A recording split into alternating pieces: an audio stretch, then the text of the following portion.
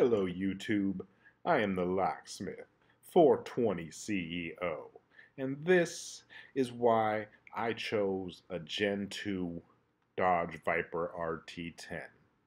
In my video, Chasing the Dream, my Viper story, I talk about how I fell in love with Vipers.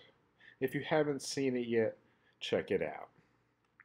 And yes, that was a Gen 1 Viper RT10.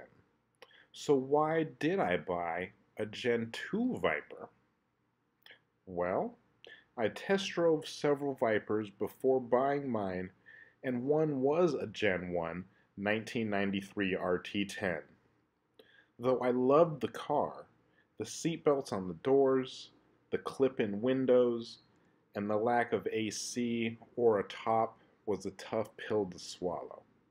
So I researched more Vipers and stats, and this is what I found. The 1992 to 1996 RT10 was considered the Gen 1. It was 400 horsepower. In 1997, it was changed all the way up to 2002, where the RT10 was considered the Gen 2, and the horsepower was increased to 450 horsepower.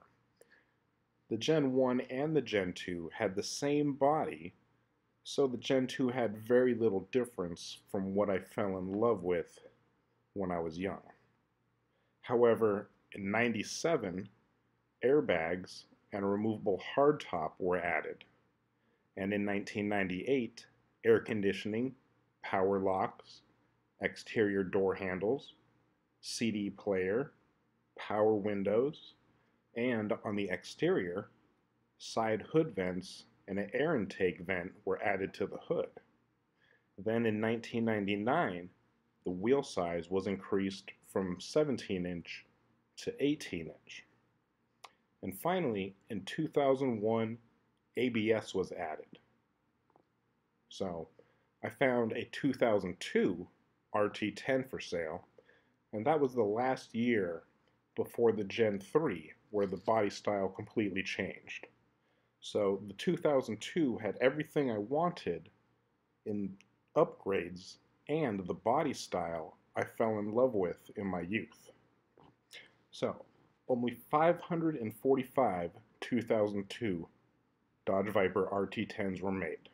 There was 178 yellow, 181 red, and 186 graphite metallic. With an 8-liter, 488.2 cubic inch aluminum V10 engine, taking you from 0 to 60 in 4 seconds and a quarter mile in 12.2 seconds. These are all factory statistics. I was sold, and that is why I chose a Gen 2 over a Gen 1 Viper. Thank you very much for listening to my story. Please like, and if you haven't already, please subscribe. I will be posting more videos all the time. Locksmith 420 CEO.